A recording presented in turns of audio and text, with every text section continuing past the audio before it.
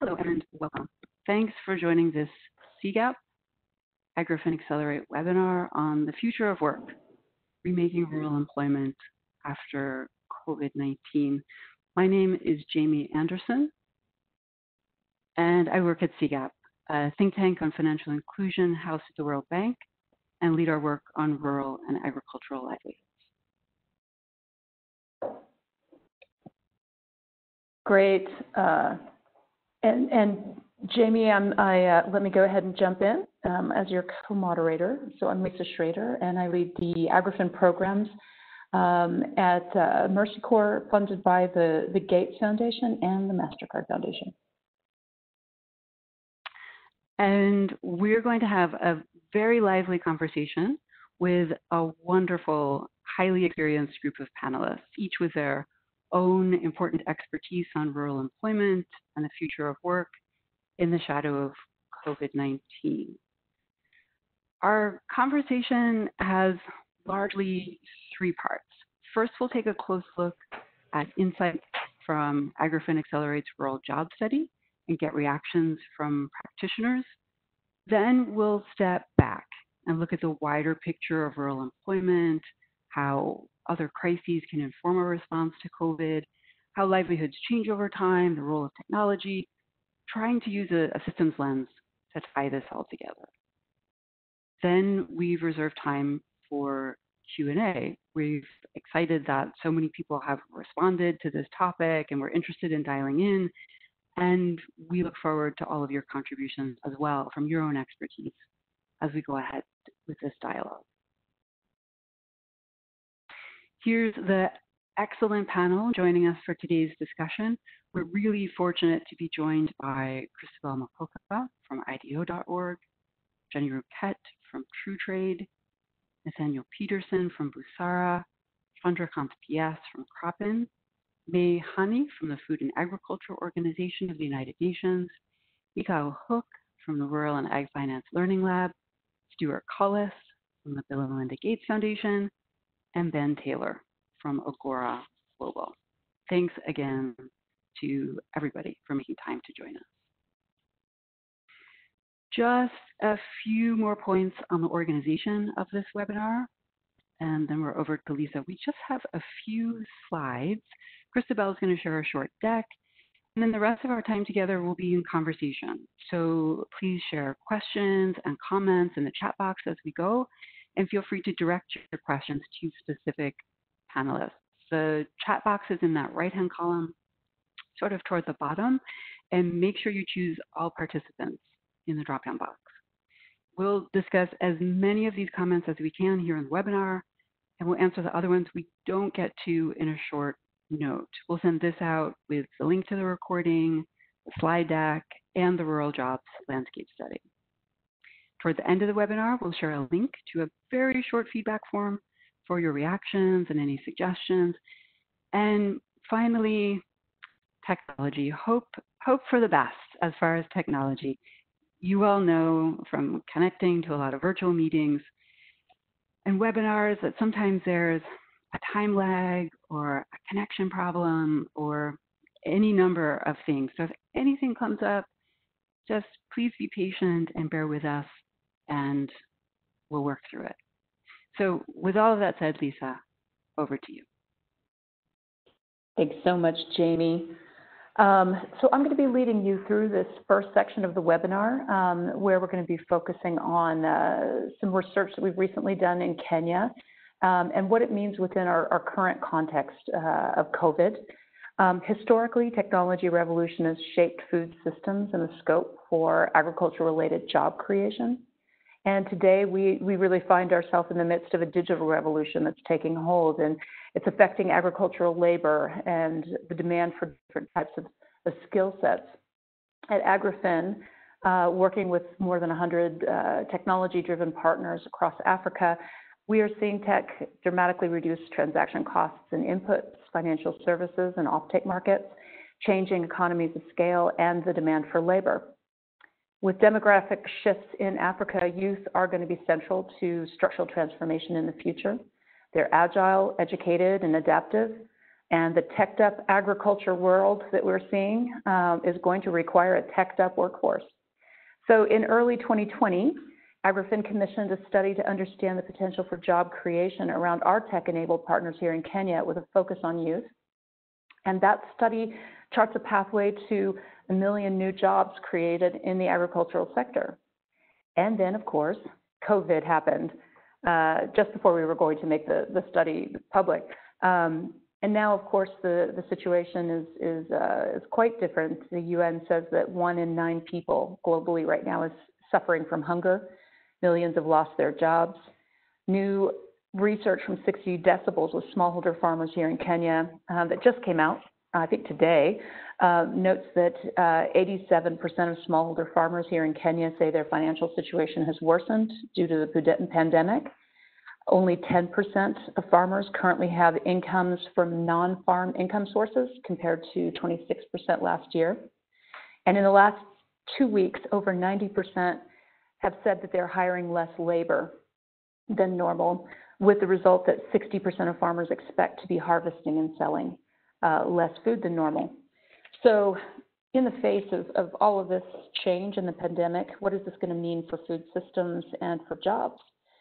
Returning to our study from earlier this year, I'd like to invite Christabel Makoka to present the original study that we did on rural jobs here in Kenya and the landscape for youth employment.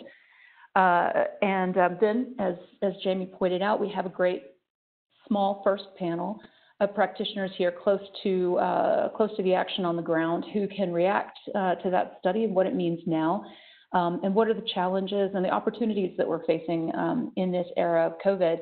After our first panel, really kind of talking about the here and now, we'll transition back to Jamie and to our second panel that's really going to be talking about the future of work moving forward post-pandemic. So Christabel, let me go ahead and introduce you. Christabel Makoka is a very good colleague and friend, and a strategist and development expert who's passionate about designing sustainable business models and partnerships that drive solutions reaching underserved populations, including women, youth, and smallholder farmers. She led our work here at AgriFin in Zambia, and together with Elena and the team at Dahlberg, led this research on the potential for rural livelihoods to address youth unemployment challenges here in Kenya and across Africa. So with that, I'll turn it over to you, Christabel.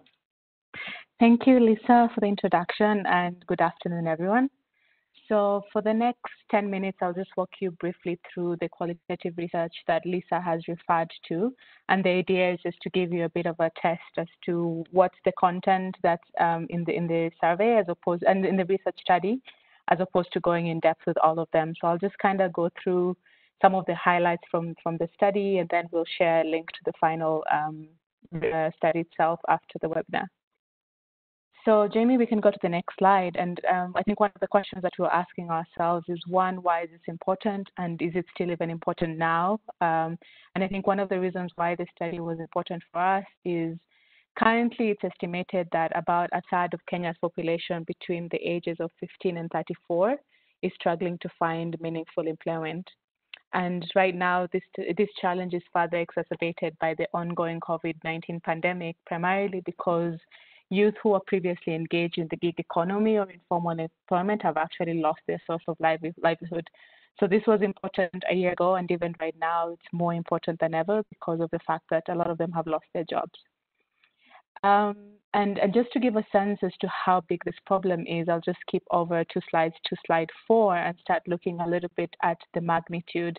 Right now, we're only focusing on Kenya, but obviously the challenge is faced worldwide in sub-Saharan Africa. On slide 4, Jamie, I think I'll just talk through a few numbers that we sort of triangulated from the Kenya Integrated Household Budget Survey, from the National Bureau of Statistics, UN population projections, and the Ministry of Agriculture actually has developed an agriculture sector transformation strategy. And so these 4 documents really shaped how we thought about the magnitude of the problem. So it's estimated that by 2024, there'll be about 9.6 rural youth in Kenya who will face a very challenging job market. Of this, only about 30% of them are actually farming, and about 50% of them are not even earning a meaningful employment from their farming. They're primarily subsistence farmers. There's about 5.6 million other youth who are not involved in agriculture at all and are really looking for employment. So when you look at these two numbers together, you're coming up to about an estimate of just 7 million youth who are out of meaningful employment and will need to get meaningful employment over the coming years. And so we thought to really look and understand how can agriculture and ag-related services meet the demand for additional jobs. So in the next slide, we start to look at when we talk about youth, what do we actually mean, and what are some of the dispositions that we know about youth that can help us to think about how we innovate for the unemployment challenge. So we know that youth are perceived to be flexible, energetic, and equipped with relevant digital skills, as well as having the ability to learn quickly. Such attributes then make them really well placed for entrepreneurial jobs in the agricultural value chains, things like aggregation, rural agents, and managing logistics. And these informal roles are actually probably where most of rural jobs or job opportunities currently exist. Although these attributes actually make youth employable and skilled to pursue the entrepreneurship activities that we're referring to, there's a lot of challenges that they're currently facing that make it difficult for them to realize the potential that agriculture and rural livelihoods present for youth employment. So for example, limited land ownership is a big issue. I think when we're looking at our numbers, it's estimated that only about 20 or 22% of youth in rural areas actually own the land in which they currently live or farm in. Access to finance has been an issue that we've all talked about, I think, for a really long time. The lack of connections to professional institutions, for example, or TVETs make it difficult to upskill youth. And then lastly, they have very limited access to and control over resources, especially when you think about women. Typically, they wouldn't own land. They are not necessarily making financial decisions in the households, and this translates to youth as well. The second thing to note is that youth are not a homogeneous group. One of the studies that we did with Dalberg Design was actually to do qualitative research to understand what are some of the archetypes of different youth and what does that mean for what kind of activities they might be engaged in. So it is important to note that not all youth necessarily carry the same set of entrepreneurial attributes, and some of this is driven by education level, interest and use of technology, land ownership. Are they owning land or do they lease land? Ambitions, etc. So for example, one of the persona groups that we identified, the rootless climbers, they do not necessarily have the skills and education levels to make their aspirations real, but they're motivated. And so they might actually be better suited for employment in areas such as commercial farming and agro-processing, where it might not require high skill levels, but at the same time provides meaningful employment for them. Another group, static planners, these ones prioritize their homes and families and see agriculture primarily as a means of achieving stability for their dependents and therefore very risk-adverse. And so when you're thinking about things like financial products, they would be a group that might opt for saving forward towards their inputs as opposed to taking credit to pay for inputs. So just starting to understand what the drivers and motivations are for different youth segments becomes really important when you want to design for better employment opportunities. So then we wanted to understand what are the types of jobs that currently exist in the agriculture space and what is the ability of these types of jobs to absorb the huge unmet need that I just talked about. I think as I mentioned earlier, there's about 7 million youth who are currently unemployed and live in rural areas. So one of the points that I think I mentioned earlier was that about 1.4 million youth in Kenya are currently smallholder farmers or subsistence farmers are not really actually making any money from their farming practices. They're primarily farming to put food on the table. So what if we actually intervened in this sort of segment of youth and then promote farming as a business for subsistence farmers? And a lot of work has been done around looking at ways to bundle products and services that then allow someone to move from subsistence farming to more of an emerging farmer. So things like bundling services like access to finance, access to quality inputs, information, and good agricultural practices, all of this geared towards enabling youth to grow up the ladder and move from subsistence farming. But that still only addresses 1.4 million farmers if we were to reach 100% of them. There's a huge bucket of youth who are in the sort of 5.6 million bucket that I referred to earlier, who are currently seeking meaningful work. So again, we started looking at the entire ag value chain. What are the different ways that youth can get engaged in? And the numbers are at the back of the slide, so you can get access to how we sort of triangulated to get to these numbers. But one, there's a potential to really look at the large-scale private farms that the government is actually pushing for, to push for production and create jobs in these private farms. The second thing is that the government was actually estimating that about 15% of Kenya land mass is classified as high potential agricultural zones, and not all of that land is currently being used. So there's an opportunity there with the right financial tools to really look at how contract farming, again, can produce an opportunity to get youth employed in these farmlands that I just referred to. Secondly, looking at services across the value chain. Again, as I mentioned earlier, youth are very entrepreneurial. There's an opportunity to look at how they can get involved in aggregation and agent services and getting involved in agriculture without necessarily being involved in the production side of agriculture. Lastly, the agriculture transformation strategy for Kenya is also looking at hubs and how these food processing hubs, for example, can actually create jobs. And they sort of estimated the number of jobs that can be created through that.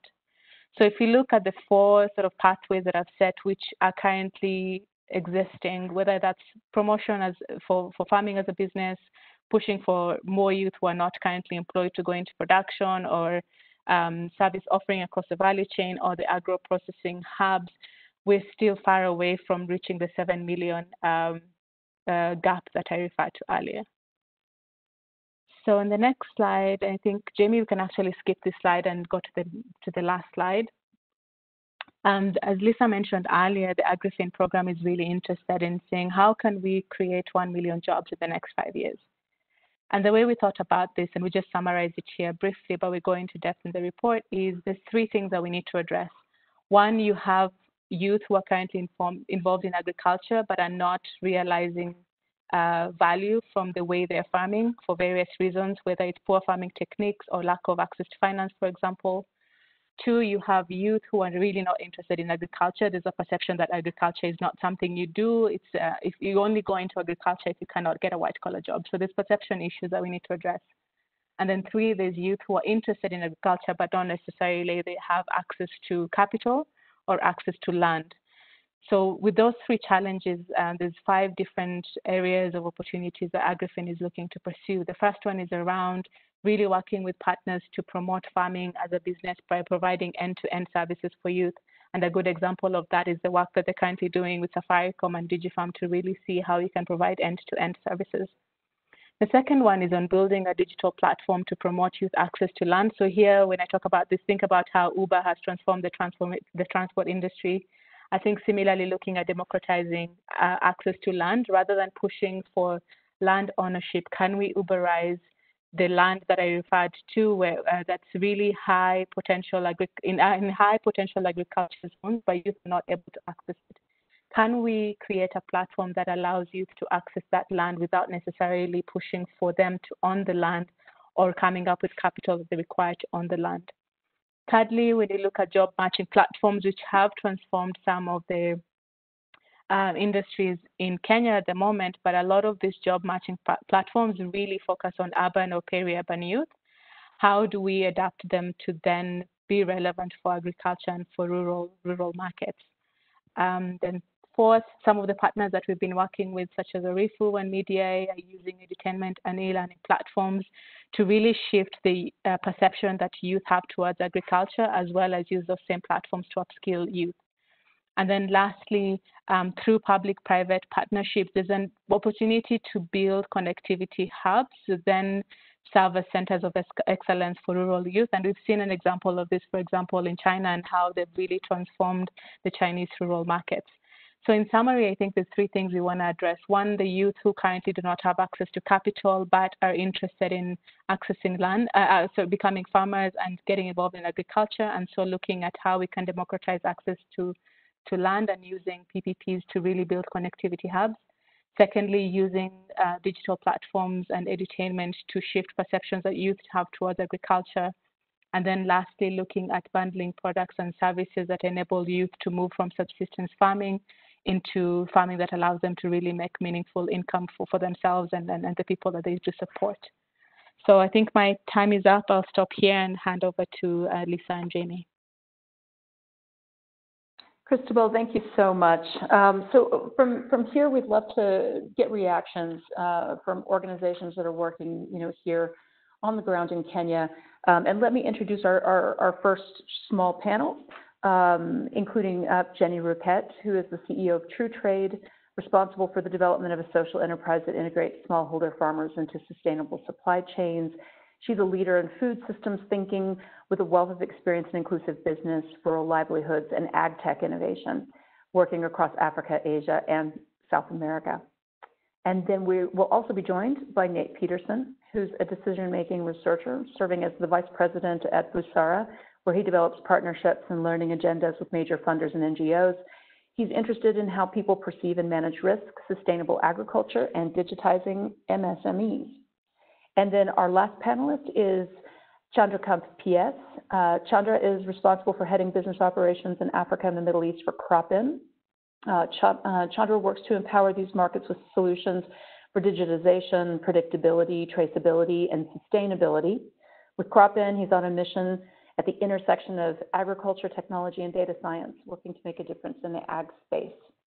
So I'd like to ask all of you, and maybe starting with Jenny, just to react to this study, which was done pre-COVID, and what you see right now as the real opportunities and challenges that you're facing in your organizations moving ahead. Thanks, Lisa, for the opportunity to kick this off. So True Trade, we're a social enterprise.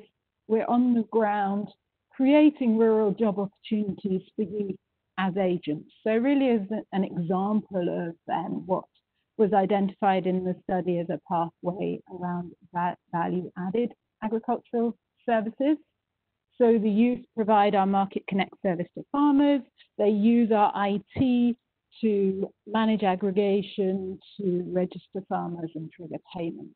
So reflecting on the study, I think the key point is around scale. The figures really highlight the challenge that's there. And over recent years, we've seen huge amounts of exciting innovation in the ag tech space. And the pandemic is really making it increasingly important that we digitize supply chains, digitize solutions that can provide opportunities for farmers and youth in agriculture and in value chain services.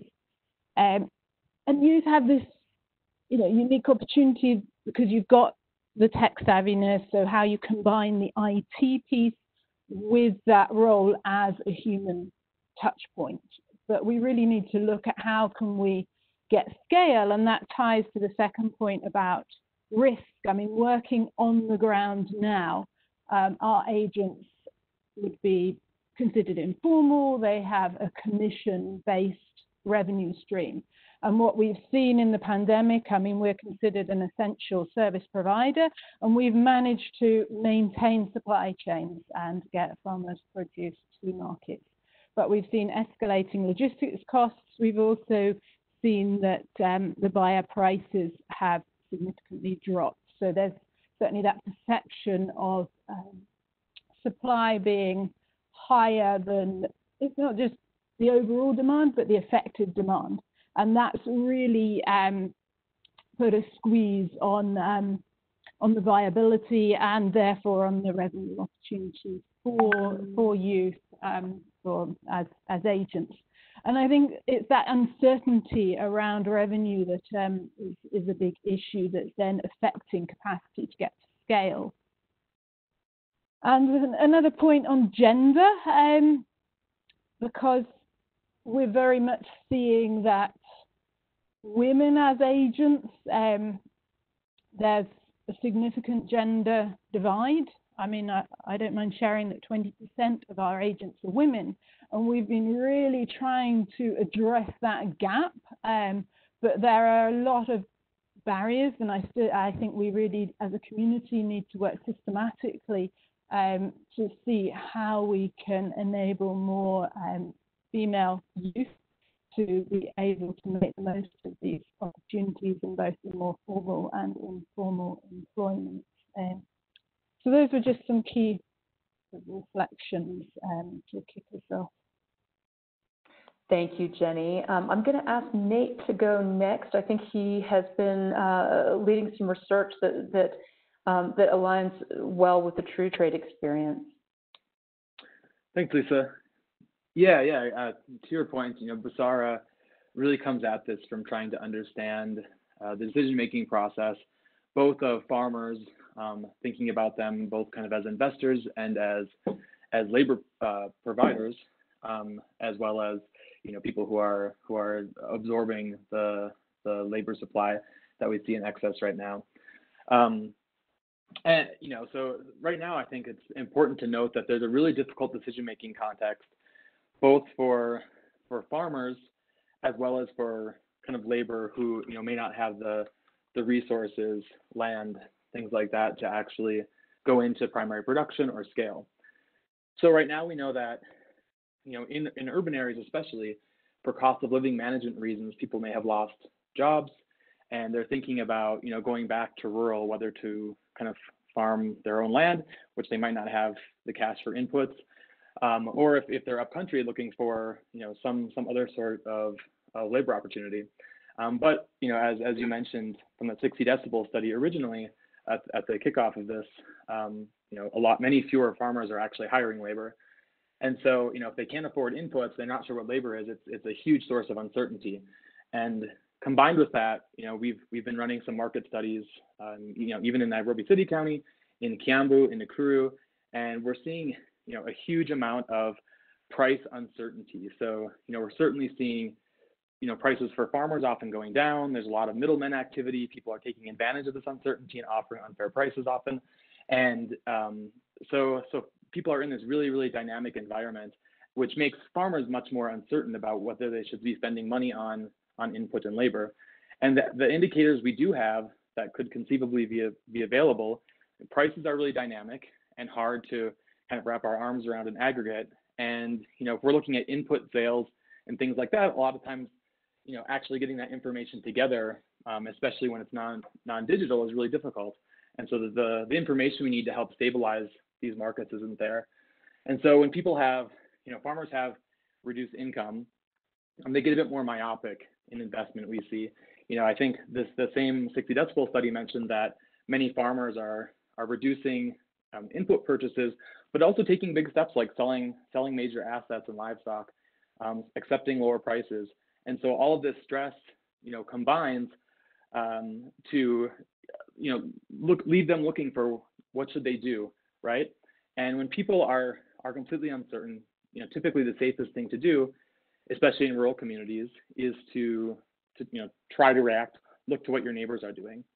And the funny thing is that when we see this happen, which is really common in a number of studies that Basara has run across the last year, but especially more acutely in the time of COVID, is that they're really just looking for what the community is doing and creating these pretty major herd effects where you'll see the chicken farmers massively scaling down production and then realizing there's a price increase because of lack of supply, and then everyone chases that again. And so we're seeing these things kind of jumping up and down, which makes it difficult to say what the exact reaction of the market is to COVID. And so how can we reduce uncertainty, I think, is the question, because we know we need it for farmers to feel stable in investments and for our agriculture markets to grow and to absorb this labor that may be coming out of urban areas. And the answer is that we need to give them information. And we know that information typically makes people feel confident, but not just as a pure piece of information. They want to know that they understand the full scope of the information that could be available. And this is why these digitized supply chain mechanisms and companies like True Trade are really valuable, other types of agricultural platforms, because people can access so many different types of information at once. It actually gives them true confidence that they're understanding the market in some fundamental way that would allow them to react in a way that's not just kind of confident, but hopefully more accurate, that they know they're getting fair prices. They know they're going to have access to off takers and markets afterwards. And so, I really think that thinking about this from farmers' risk perception, because they're going to be the ones that are really driving our ability to absorb the excess urban labor right now is critical. So continuing research on these platforms, things are dynamic and there's not really an end to it that I can see. Nate, thanks so much. That's really, really helpful. Our COVID response at AgriFin is now reaching almost 8 million farmers with messaging. And a recent study that we did with WeFarm showed that, a huge number, just 90% of farmers were saying, more information, please, more information, please. As you said, there's they're trying to avoid a lot of myths. A lot of them believe COVID is transferable from their domestic pets to their livestock. It's, they're operating in such an environment that is information challenged and trying to make decisions. So I think that what we're seeing is the immediate relevance of digital channels to get information out, but also, as you said, for True Trade and organizations like True Trade, to help farmers walk every step of the journey to get to production. And to that, in that model, I'd like to introduce Chandra from CropIn, who has kind of amazed us by developing an agile solution for ag extension workers and field force in Ethiopia in the middle of COVID that's still moving in COVID. And we'd love to hear Chandra's thoughts about this opportunity and risk environment that we find ourselves at this time of COVID. Sure. Go ahead, Thank Chandra. you so much. Thank you so much, Lisa, for the introduction and hosting this. Good afternoon, good morning, and good evening, everyone. So I would like to continue the discussion what everyone brought about, but telling in story way. I would like to show how digital technology can change the livelihood, empower youth and also women across the world, right? So let me take a simple example where we have done a project with an organization known as Tata Trust. So this is a philanthropic organization in India. They had this mission to create smart villages, right? And these smart villages were aimed to bring out 100,000 households out of poverty irreversibly. So irreversibly meaning they just want to increase the quality of life and quality of choices of life as well. So how do we do that, right? So we just began in terms of providing your capacity building to these farmers in these remote locations in India. So these farmers were trained to global standards. These farmers were not aware of the markets. They were not provided with the right seeds, chemicals, or even advice services. It could be to the adverse effects of your weather. It could be a pests and diseases and everything else, right? So digital platforms like us and other players in the market help these farmers in these rural villages and rural districts to uplift their own whole life and livelihood. By the way, in terms of providing right advisories to them in terms of how to grow their crops, rightly advise services to the weather, right access to finance, and also the right access to the market, right? So this enables the society and livelihoods in a rural area and in India, enabling the farmers to grow better and increase their livelihoods. So we successfully helped, or we as an organization helped the close to 40,000 people out of poverty, and this is scaling up as we move ahead and as we discuss. The second example, which I also want to tell you across, is how the partnership with Vodafone in a country where we created women entrepreneurs or women agripreneurs itself in terms of gender equality. These women entrepreneurs and agripreneurs were created where they were provided with smartphones and a solution to help a group of farmers under them. So these group of farmers were provided with the right package of practices. They were provided with the right ways to grow their crops. They were provided with timely advisory services. It could be through weather, your pests and diseases, and everything else. And eventually, when you do all this right, this enables farmers to grow better. The farmer grows better, he has a better harvest, and when he has a better harvest, it gets a better price in the market. So when the farmer makes this and gets a better price, this woman as an entrepreneur or an agripreneur himself or herself becomes much more sustainable and also comes out of poverty line. So that's how digital technology is changing life across the world. But lastly, I just want to mention about how youth which is the focus of this discussion as well, is how youth is right now is the largest generation in human history, right? We believe that there are close to half of the world's population under the age of 30. But how do you align them towards this agriculture? We have been looking different parts of organizations and people across Africa and other parts of the world as well. The three major things, what I believe as personally, is that the three things what we have to the folks or people across the world is, number one, we have to change the perception. As Christabel rightly mentioned, we need to change the perception in terms of what agriculture is, right? We need to show that this is a lucrative business to be in. This is a lucrative career path to be in, right? So if you change the perception by communicating to them through ICT tools or to your radios and television, saying that, hey, agriculture is a nice place to be in. So this perception will eventually enable you to go towards agriculture and also make a livelihood and living out of it, right? So that's number one. Number two is also, I want to bring out the point in saying that the agriculture farming has to be imbibed in youth in a very, very early stage, right? So, for example, I didn't know how to grow a tomato or a potato way back when I was in schooling or my colleges, right? So probably I'm learning now. But yeah, when you know and when you get it imbibed at an early age, this allows you to be focused on the path or the passion what they follow, and also creates employment in the agriculture sector as well, right? So not only creates employment, but also solves a lot of problems like your food safety, food security, and also creates employment to youth and other folks in different parts of the world. So the last part which I want to highlight and mention is how do you make it interesting, right? People want to come into agriculture, but they don't see that this is profitable, it's not money making and everything else, right? But digital technologies, ICTs, are modernizing in terms of way how agriculture is being performed right now, right? You have precision agriculture, you have satellite images, you have drones, you have your other ways in terms of how agriculture is becoming the next big thing.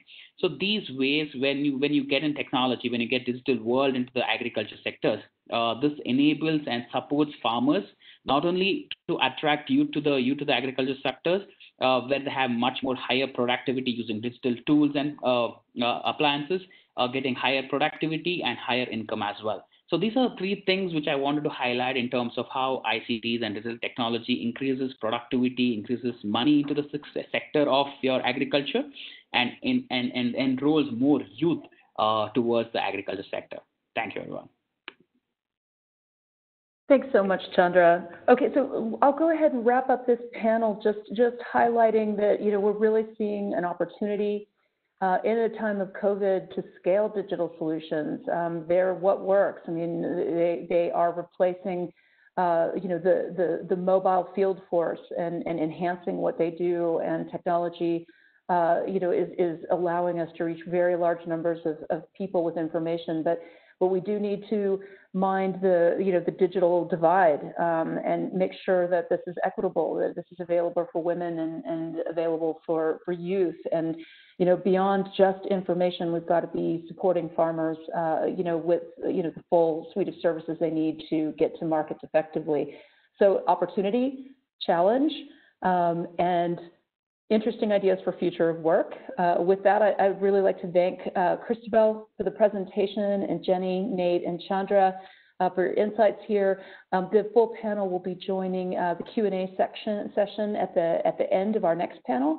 And with that, I'll go ahead and hand over to Jamie. Thanks, Lisa.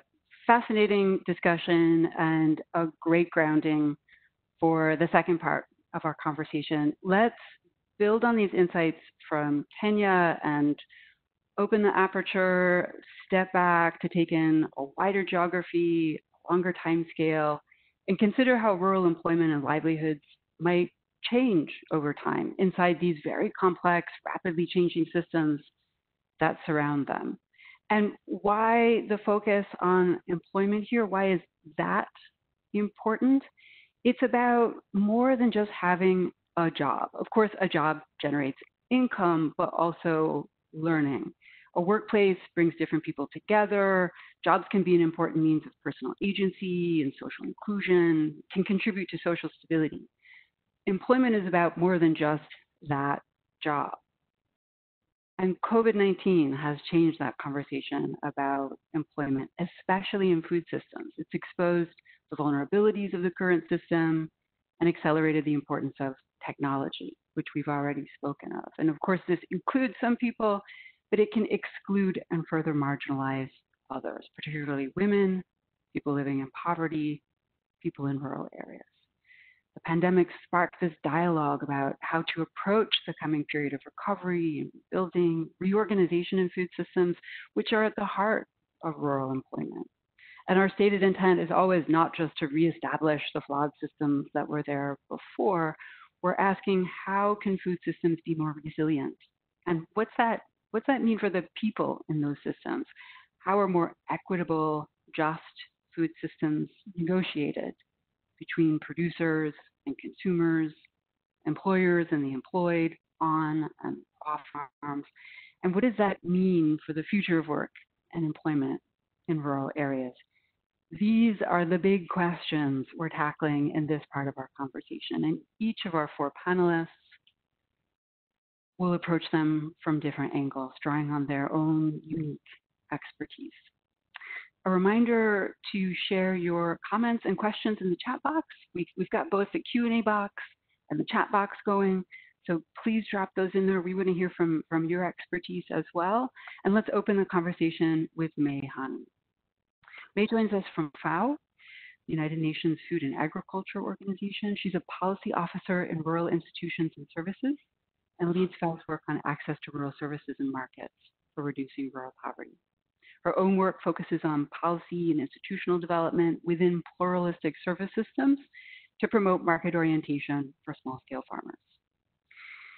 May, thanks for making time to join us. We're so glad to have you in this conversation because of your work on other crises like Ebola and the food price crisis in 2008. And now, as we're facing COVID-19, there's a deep interest in learning from these past crises to inform our response to the current one and think ahead to those larger implications for rural employment. So, from your experience, what insights from past crises do you see as particularly relevant to what we're going through today and where we go from here? Okay, thank you very much, Jamie.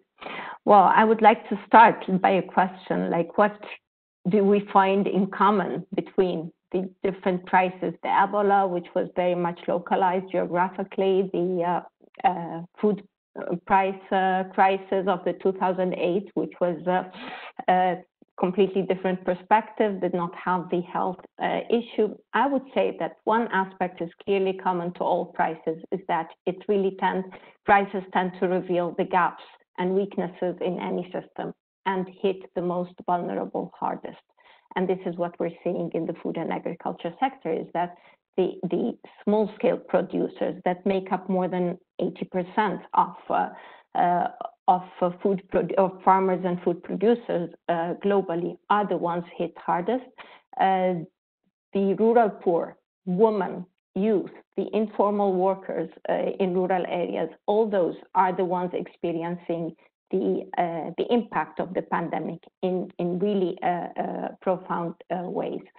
So I would look at the small-scale producers and see how they're really impacted, and also in what ways this has been also the case in the Ebola epidemic, and also what lessons we can learn from that and from the food crisis as well in mitigating the impact and looking for the diverse measures and options that can mitigate that impact. So we see that small-scale farmers and rural producers are experiencing a severe loss of income and productive capacity as a result of the temporary restrictions on movement, which are hindering market access. This has been also the case with the Ebola epidemic in 2014, changes in consumer behavior, and lower demand due to closure of schools, farmer markets, restaurants, and other public spaces. This was also the case in both the food crisis of 2008 and also the Ebola crisis in 2014. As we see, with loss of income and times of uncertainty, consumers tend to limit consumption more to staple or to the most essential, and tend to limit their consumption of more diverse fruits, vegetables, and other perishable products like dairy products, aquatic products, and the like. And this is exactly what we're seeing in this current pandemic, is that small-scale farmers are experiencing huge losses due to that, because of the reduction in consumption of perishables, leading to crop losses and also loss of income in many cases, which also calls for very well-targeted measures to absorb the surplus through public purchases and also through different support mechanisms that can channel the surplus product or crops to those who are more vulnerable and food insecure families. The third measure that we see, or the third challenge that we see, is that the disruption to production due to shortages of seasonal workers, migrant laborers, for example, but also due to difficulties in working on the field in groups and the need for physical distancing. That is also limiting the capacity of producers to reach their farms. This was also the case in the Ebola crisis, and we learned from there the importance of developing the right health communication measures and making it accessible to farmers and rural workers in different along the value chain. Also to the different actors on the value chain, making sure that this health communication and also the personal protective equipment is available and accessible to the small-scale farmers. Other issues relate to value chain disruptions as a result of several points of the above, creating both financial challenges and also constraining access of the small-scale farmers to necessary services, inputs, and also appropriate technologies and operational material.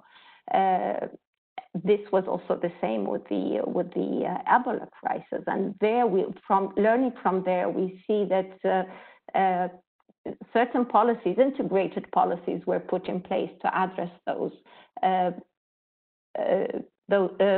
Including issuance of vouchers. A colleague mentioned bundled services vouchers for purchasing inputs, but also for purchasing services. And this is one important issue, is the limitation of availability and access to different forms of agri services, from advisory to technical to pest control, input supply, and other, which also calls on brings awareness to the need for the diverse actors and service provision along the value chain, and not only limiting to our response measures to the public sector, but really looking at also those who are spread in rural areas, the producer organizations, different forms of rural institutions, as well as the private sector that are service providers in their own right. And here I really note that we've all been experiencing this huge shift, very fast shift to digital technologies in everything that we do, from communicating with family to purchasing our essential needs, and all the way through the whole spectrum, which makes digitalization the word of the day. But with this, I'm happy that Jamie mentioned the issue of equality. We really need to make sure that building back does not mean increasing. This shift to digitalization does not mean increasing inequality and increased marginalization for those who are more vulnerable, especially, for example, women that tend to have higher literacy rate and higher digital illiteracy and less access to the technologies. So how can we make sure that this shift to digitalization, e-commerce, to overcome all those constraints are equally benefiting the small-scale farmers and those who need that, those technologies most. And one area that FAO is emphasizing is, and we've seen evidence of this in different response measures promoted by local community organizations, is the need to strengthen farmers' organizations and ability of those rural institutions, different forms of rural institutions, ability of producer organizations to bridge that illiteracy gap, bridge that digital gap, and also make sure that those technologies are accessible to those who need them.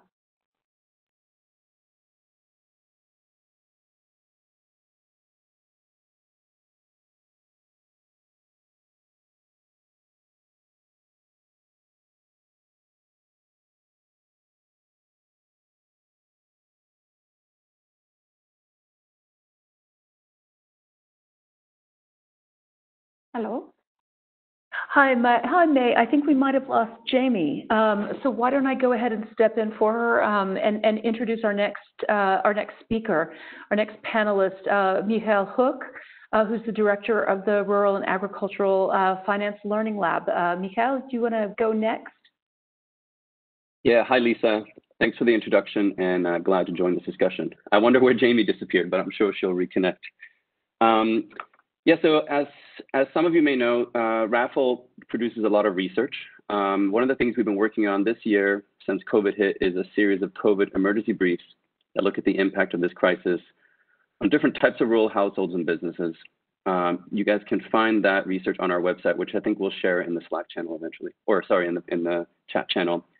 We're also implementing a longer-term client pathway deep dive study that's really trying to understand how rural households transition across different development pathways and what products and services can help them improve their livelihoods as they make these transitions. And finally, our close partner, the Fund for Rural Prosperity, is also getting ready to publish a really interesting paper that looks at different pathways and mechanisms through which their fund participants are creating jobs as a result of extending financial services to rural communities. We'll make sure to share these links later on in the follow-up email so you can access them. So there's several key insights coming out of this work that are relevant to this discussion. The first is that young people, especially young women, are particularly vulnerable to losing their jobs during this crisis. The study that Lisa and the Mercy Corps team has presented does a pretty good job talking about the challenges that young people face, but young women, are especially vulnerable. And so occupational segregation and lower education levels mean that women are often overrepresented in more vulnerable and low-paying and less formal forms of employment.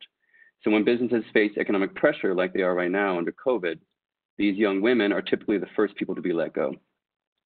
Women's labor force participation is also shaped by domestic and caregiving responsibilities, and this is even more so the case in emerging economies. In times of crisis, this is amplified, and women are often forced by partners or by economic circumstance to give up paid work to care for their children, the elderly, or sick relatives at home. So what this key emerging insight for us means is that we really need to differentiate between young men and women and then design specific interventions that address the unique challenges that they both face. The second insight that is starting to emerge is that people's aspirations and motivations play a really important role in how households make livelihood decisions.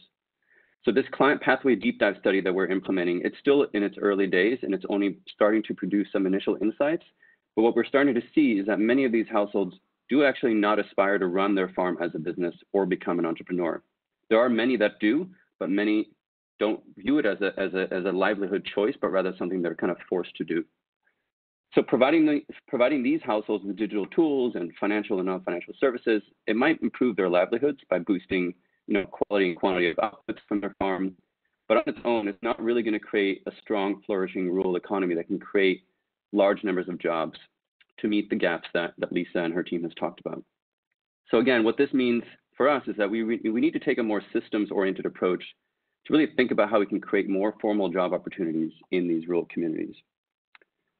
And then the third insight that I want to talk about is that we're seeing more and more that agribusinesses that operate in rural communities and offer a combination of both financial and non-financial services to farmers appear to have really strong job creation potential, both direct and indirect jobs.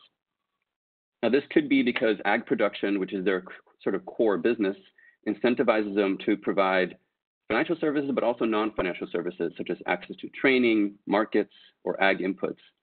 And what a lot of research is showing is that when you combine financial and non-financial services, they're much more likely to stimulate the creation of work opportunities. Another reason might be that the simple presence of these agribusinesses in the rural communities also creates demand for other services and opportunities to set up supporting businesses along the value chain. A good example that comes from an organization that we work quite closely with is Ibero Uganda. They're a fund for rural prosperity participant, and they work with coffee farmers and offer a holistic package of services that includes, inputs, credit, training, cash advances, and of course, off-taking. Now, what's interesting is that these cash advances can be used for anything, even off-farm purchases. And we've seen that many of the farmers are actually using these advances to start side businesses, like buying a boda, for instance, to provide transportation services in the community. Another interesting thing that Ibero did recently was set up several washing stations in the local community. And then they've hired young people specifically to run these stations. So what this has done is created new jobs, and it's also increased women's involvement in marketing coffee, as basically since the point of sale is now closer to their homes and is not in the urban sort of centers. So if you look at Ibero, you can see that their core business activities and their investments in these washing stations in the rural communities has increased farmer yields as well as their income, but also generated new jobs, all of which contribute to a stronger rural economy. So just looking to the future a bit, we think COVID may trigger a movement towards shortening of supply chains, which may lead to greater regionalization of markets in Africa, with more and more sort of local value-added processing and greater local trade and consumption. You could also imagine a scenario where more densely populated urban areas become less attractive as places to live and work, especially when you have a pandemic hits and the risk of getting sick or losing your job is higher. So in a scenario like this, could really drive more people back to the rural areas and increase the pressure on these rural economies and job markets. But if you think about this, it also presents an opportunity to build back better and invest in creating, stronger, more vibrant rural economies where many of these new jobs could be created. This is not a small undertaking, and lots of things need to be in place.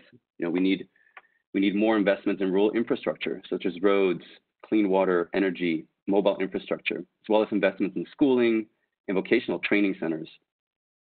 We also need to continue investing in and supporting these agribusinesses that are working in these rural communities. These businesses can actually serve as anchor clients for other businesses that operate along the value chain, such as processing, cold storage, and transportation.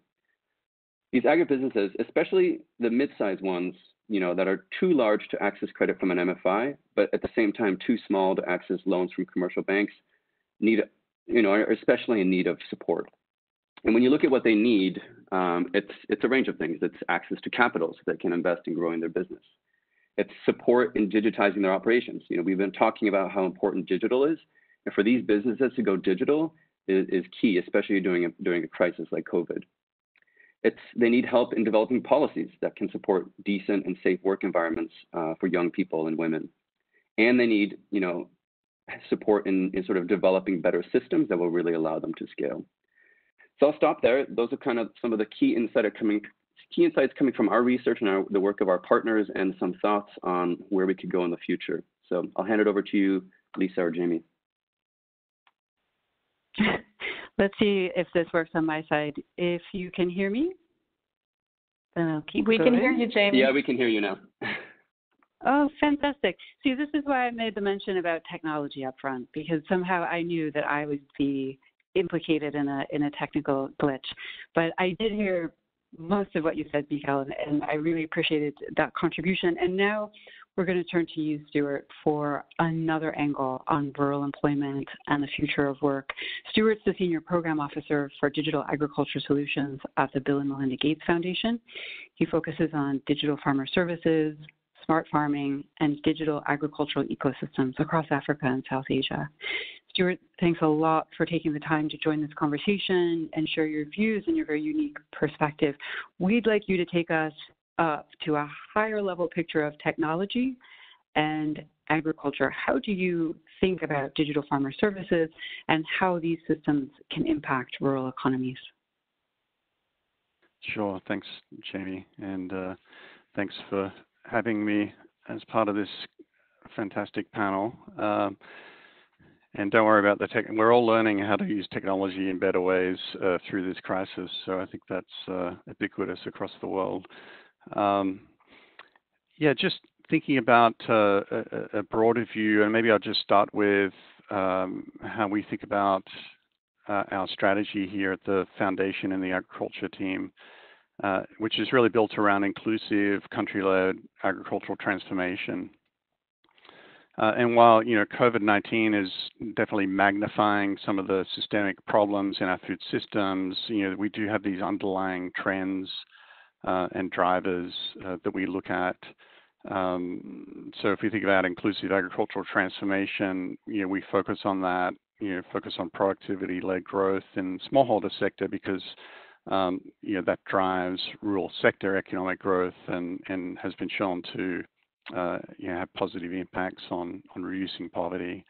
So our headline goals are around increasing agricultural productivity for small-scale producers, increasing small-scale producer household incomes, improving nutrition, and increasing women's empowerment in agriculture. And when we talk about structural transformation, as many of you know, it's two things. It's shifting GDP out of agriculture, out of the agri sector into other sectors is one aspect of it, and then the other aspect is shifting employment from agriculture into those non-agricultural enterprises. When we look at the trends and compare Sub-Saharan Africa to Asia, we do see these trends. So we're seeing that shift. We're seeing productivity and GDP and employment shifting. It's still the major, agriculture is still the major employer compared to other sectors, but we do see those shifts happening, but they're not happening at the same rates as, say, perhaps they've happened in South Asia and East Asia. We have labor force is growing in Sub-Saharan Africa at twice the rate as it is in Asia. So that's why we see increased availability of labor and unemployment. We're seeing I think the estimate for 2020 was that there would be an increase compared to 2005 of over 200 million additional working age people. And the median age is 18, 7 years younger than the median age in Asia. So, and I think this just, sort of gives you a broader view of what's happening in Kenya, is part of a broader trend. Now, pivoting a little bit to digital, we also see some pretty interesting trends in digital. We've seen a lot of a lot of new advancements. We always hear about AI and machine learning and computer vision, drones, satellite imagery, sensors. So we're seeing the costs come down in these sorts of technologies, the ability to scale them becoming increasingly available to us. And in agriculture specifically, we're seeing a lot more investment in that space. Although most of that investment has happened in high-income countries for commercial agriculture applications. So we definitely see digital has a huge potential in the space, and we look at it as not a panacea, of course, but as a way to accelerate agricultural transformation. It enables us to scale in ways we couldn't, to reach people we couldn't before. It's sort of overall a way to improve the efficiencies of food systems on productivity incomes and allows us to empower women in new ways. So within our group at the Foundation, I work with the Digital Farmer Services team, and I focus specifically on smart farming. So that's about how do we think about digital tools and technology in support of small-scale producers. And we definitely think a lot about who are those small-scale producers. So there's been some great work done by various groups, EPAR and ISF advisors, AGRA, others on as you did with the labor market, breaking down who exactly are the small-scale producers we're talking about. Whether they're, subsistence, pre-commercial, small commercial producers. And this is really important because, as we design these digital solutions, we need to be thinking about human-centered design. How do we design specifically for youth? How do we design specifically for women and the challenges that they face? So, building on the trends that came out of the report that Christabel presented, if we see a more youthful agricultural workforce, we see opportunities in service provision for agripreneurs and others, as part of that service market. And we see benefits to women's empowerment, yet we still see big gaps. There's GSMA reports show the significant gaps in digital, especially around some of the barriers being literacy, digital skills, and affordability. So we think about those barriers and how do we address them. So just examples of our investments would be the work we're doing with Lisa's team and Mercy Corps on engagement and bundled services. We also look at things like voice technology and where is that headed in terms of addressing some of the digital skills and literacy challenges. And we also think about some of the digital ag platforms, such as DigiFarm and then government-led platforms, and how do we scale that ag data ecosystem required to drive digital farmer services to scale. So just in summary, I think, as I said, it's, digital is a way to accelerate agricultural transformation, contributing to that economic growth that we're seeking, that we all seek. It has an impact on rural economies, and we need to consider what is the makeup of those rural economies in the next 5 to 10 to 15 years. It's not just the on-farm components. It's farming as a business. It's the sort of rural enterprises around that farm as well that we're thinking about in terms of digital. How do we enable those agripreneurs, and what sort of creative ways can we use all those amazing new technologies? So Christabel mentioned the Uberization of land access, which is an example of just using a two-sided market system with a digital system being the intermediary there. And then designing specifically for small-scale producer economies. As I said, most of the investment in ag tech has been around high-income country applications. So how do we think more about designing specifically for small-scale producer systems? And so I think we've seen in recent times, again, just the impact of COVID has really exposed a lot of the challenges we have with the food system, but it also demonstrates where digital can play a role, whether it's for this, this immediate issue or beyond that. So, rapid price information tools like Nate mentioned.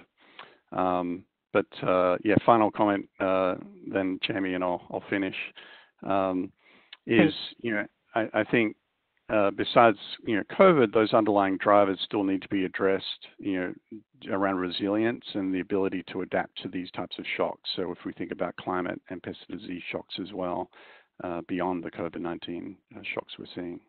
Thank you. Yeah, excellent point, bringing climate into the conversation as well, Stuart. Thanks a lot. Okay, Ben, let's bring you into the conversation, and then we'll go into the Q&A. Ben, you bring a critical expertise to add to this dialogue, and we're really glad to have you with us too. Ben's the CEO of Agora Global, a leading social enterprise that delivers technical advice and training to funders and implementers on market systems development. Ben's an expert in systemic approaches to development and can guide us on synthesizing these various angles on rural employment using a market systems lens. So, Ben, what's your reaction to the conversation so far? How can we use a market systems lens to begin tying all this together? Okay, I mean, a lot to synthesize here over the last hour or so. I think a good way to approach it is to look at firstly the underlying systems, and that is a very overused term, but we adopt a kind of institutional economics perspective on understanding how outcomes are delivered to poor and disadvantaged people. And in the context of rural work, that tends to mean one of three things. The first is own account production.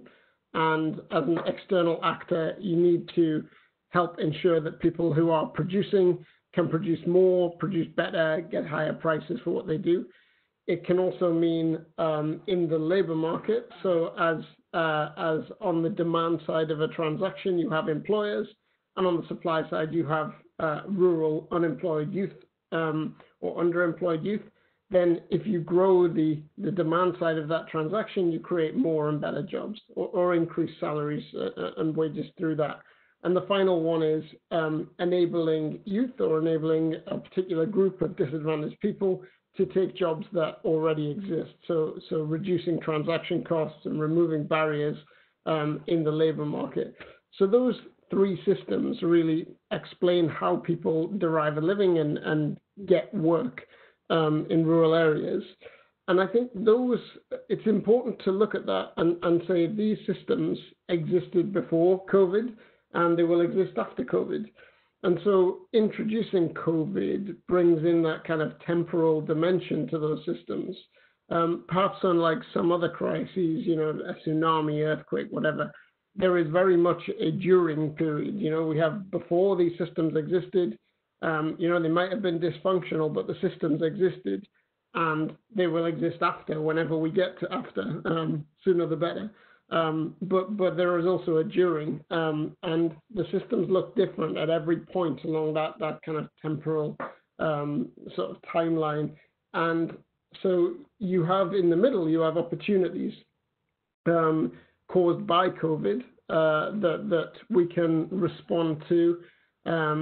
But it's important to note that they are temporary and these systems are constantly shifting. So, I mean, it was disappointing. We have pivoted a lot of our implementation programs to try to be more relevant to the types of impact we're trying to achieve in the context of COVID, but it was disappointing how much resource went into things that are already irrelevant, like trying to pivot so many manufacturers in Africa towards producing PPE when you can very quickly scale one in China or something that is now delivering to the world. I mean, that's not over yet, but I think certainly it has been overemphasized as a solution to create jobs locally.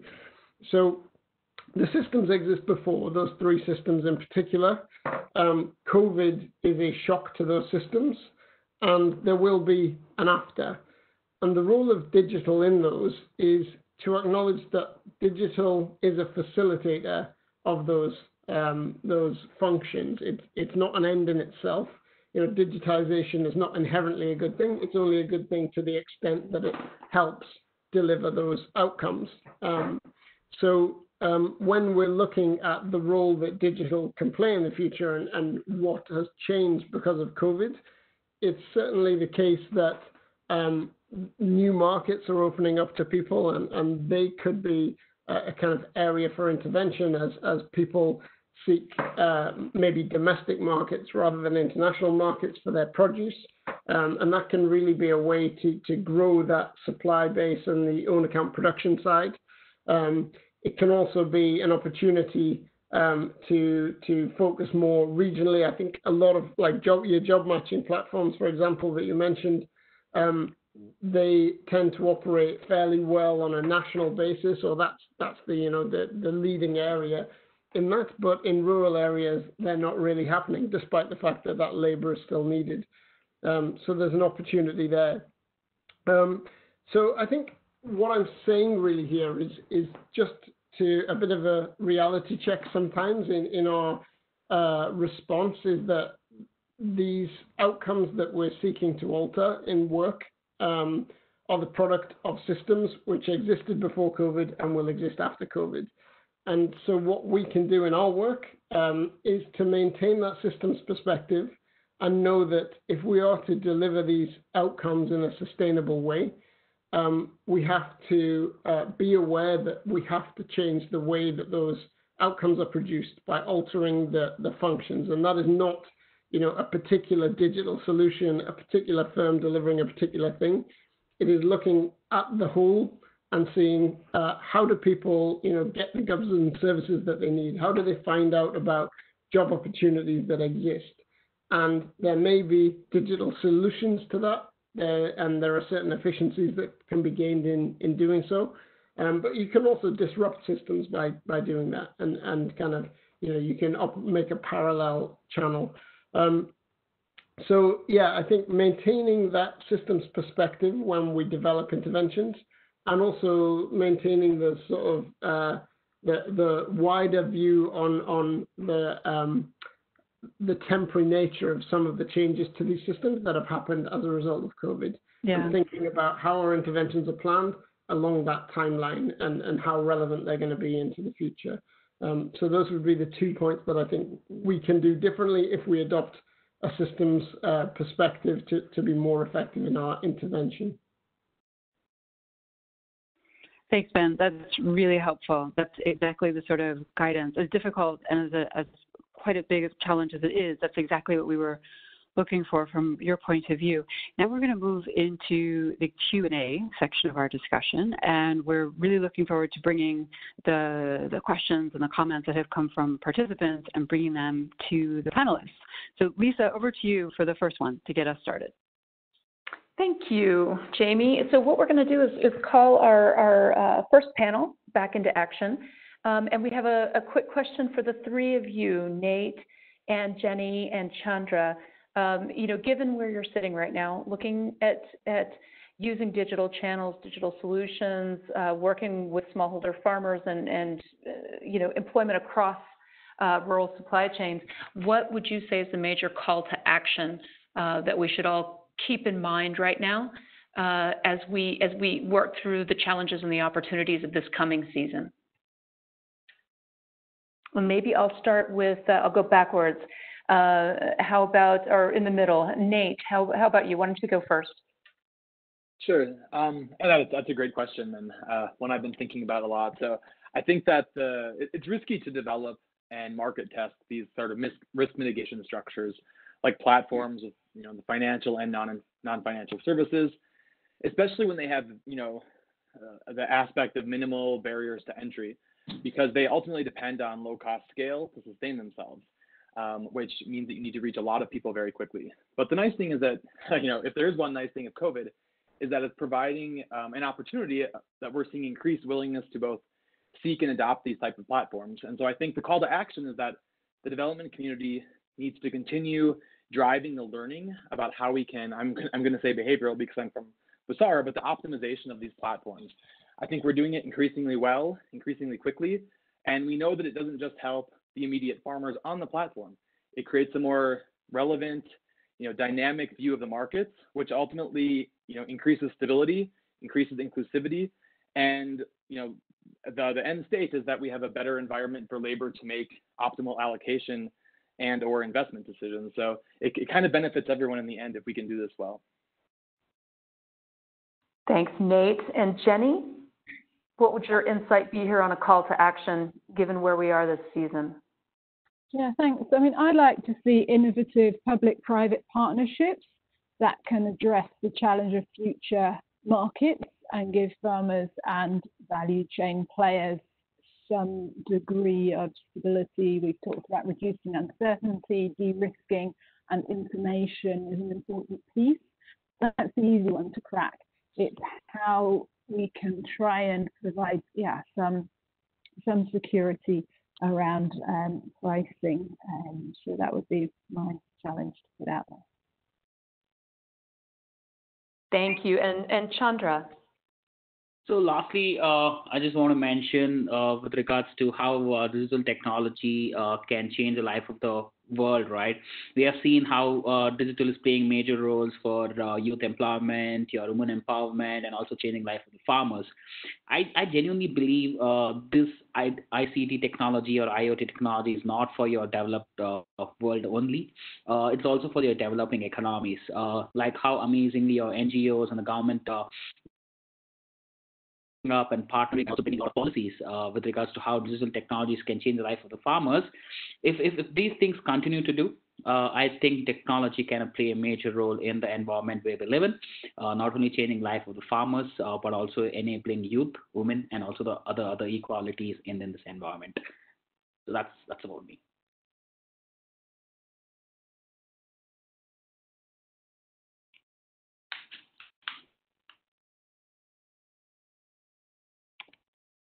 Great. And just my own two cents on this as we're working in AgriFin in the market is, we're as Nate said, a lot of information is flowing. A lot of farmers are looking for investment. I think, what we see now is it's time for financial institutions to start stepping back in and get the liquidity flowing. The farmers are saying that inputs are the real constraint. Input providers are saying they don't have the liquidity. So, I think we have a moment now over the next 3 to 4 months where it's time for the banks who've been watching from the sidelines to jump back in. That's my call to action. But I'll turn it over to Jamie for the next round of questions. Thanks, Lisa. And I really like that question. And I'd like to hear Mikhail's response on that. What's your sort of one line, who should be doing what? What's your call to action, Mikhail? To sum up in one line, but I want to go back to the point I was making about these I want to go back to this point I was making about these agribusinesses.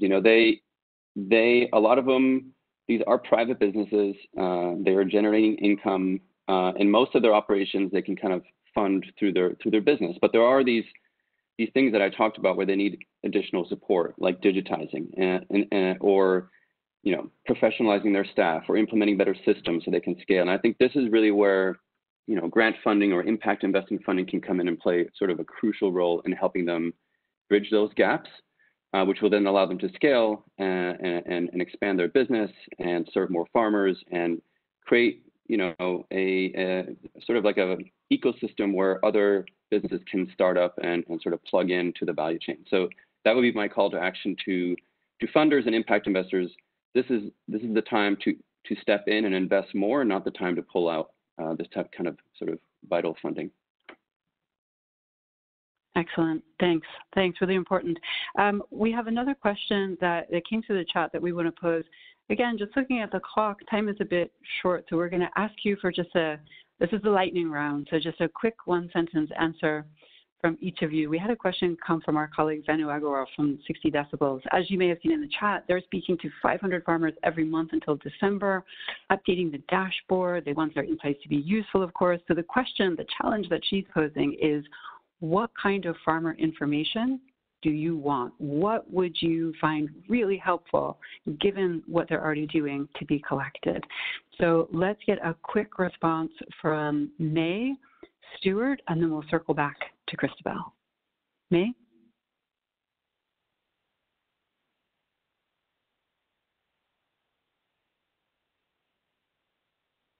May, I think you might be on mute, unless I'm getting cut off again. There you go. Can you hear me now? Okay, so what kind of information? This is really a generous offer. And for us, the information that's really craving is that what kind of services are farmers having access to beyond production-related services in terms of business development, marketing support, and the like, and who are the service providers available to them that can help them overcome the challenges and the disruptions created by the current pandemic.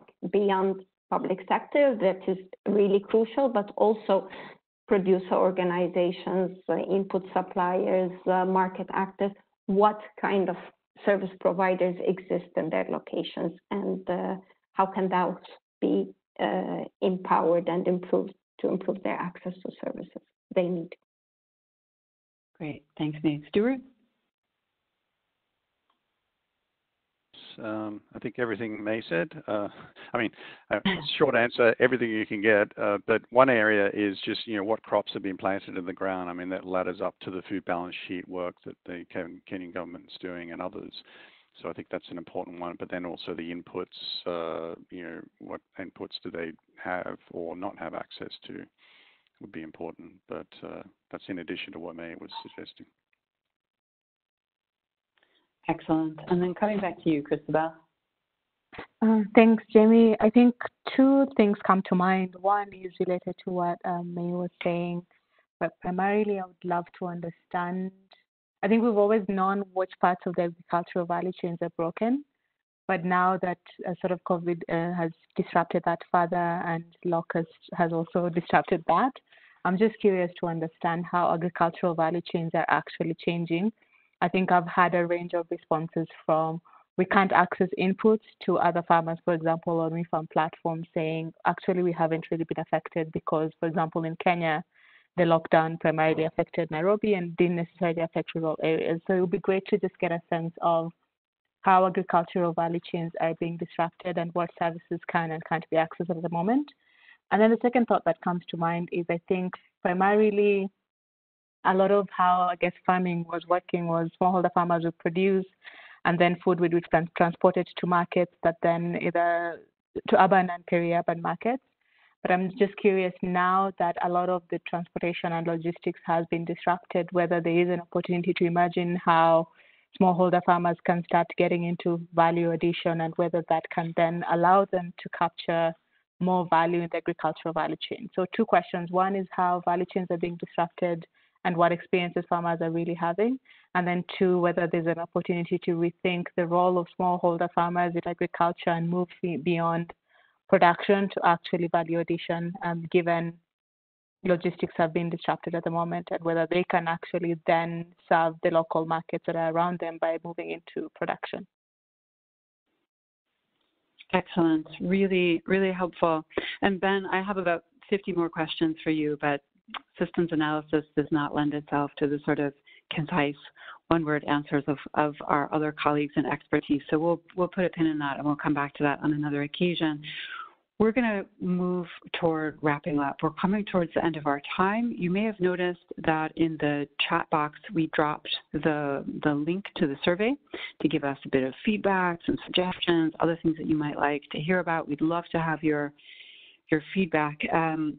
For my part, before I pass over to Lisa, I wanted to say just thank you to everyone who joined the webinar, who contributed to the conversation.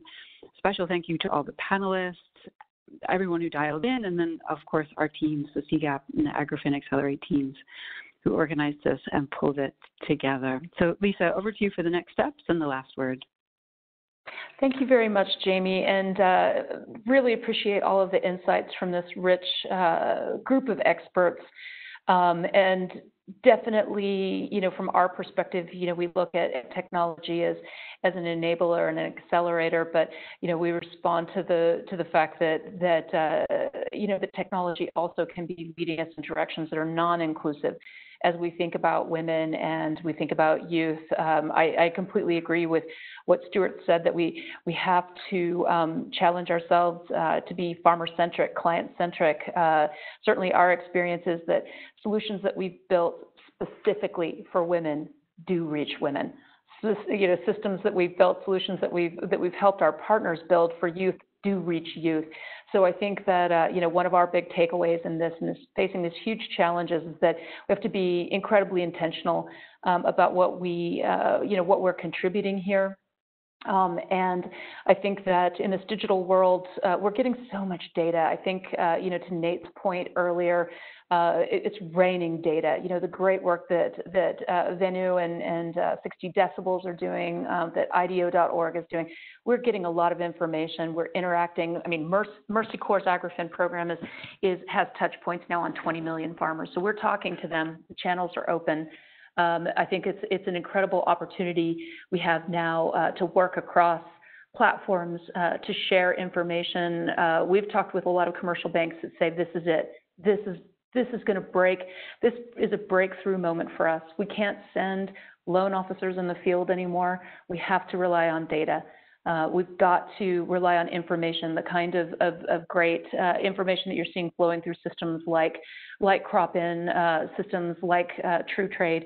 It's a moment when instead of worrying about that blocked road, we can start talking to farmers directly. We can start leveraging the data that we have to them to reach them. We can craft solutions that meet their needs and can be very, very diverse.